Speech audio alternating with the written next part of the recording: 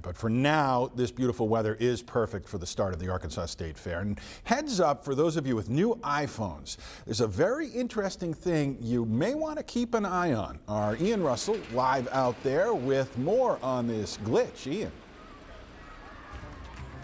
Hey, Rolla. Yeah, well, if you got an iPhone, you might have heard about this feature called crash detection. It's a feature that's supposed to keep you safe and dial 911 in case you're in a car crash and in case you can't dial yourself. The only issue, though, is some of the rides here at the Arkansas State Fair are a little rough, and they could actually mimic the situations of a car crash and cause your iPhone to dial 911 by accident. There's just something about the State Fair.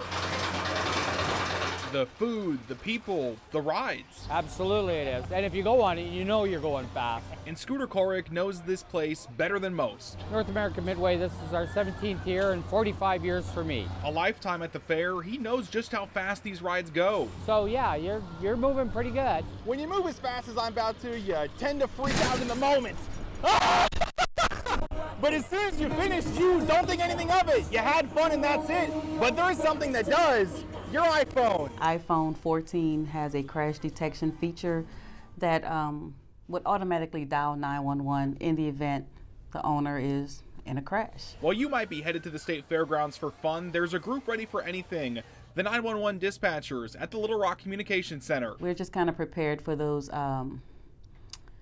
unexpected, accidentally dialed 911 calls. The only potential issue with that crash detection feature, you ride something that throws you around like this, and your iPhone might think you're in a car crash. I think it was like 20 seconds. If the owner didn't disconnect or anything, it will carry that call all the way through to 911. It's a problem that's happening across the country. It's a great feature if you're actually in a car crash. Maybe not so much at the State Fair though.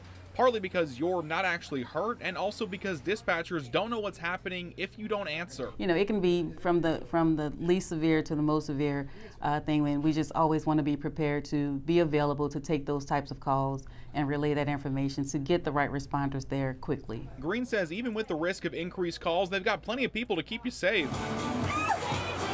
So as you head to the State Fair, Green says the choice on whether or not to keep crash detection on is completely up to you. No matter what you do and no matter what happens, they'll be ready to send someone for any sort of problem. Either way, however they choose to operate their phones, it's good. If we get the call, we're going to do what we're here to do.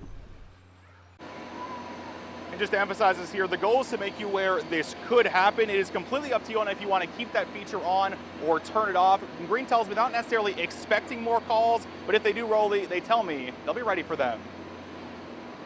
All right, Ian, thanks so much, and it's good to know you're safe out there. Thanks so much.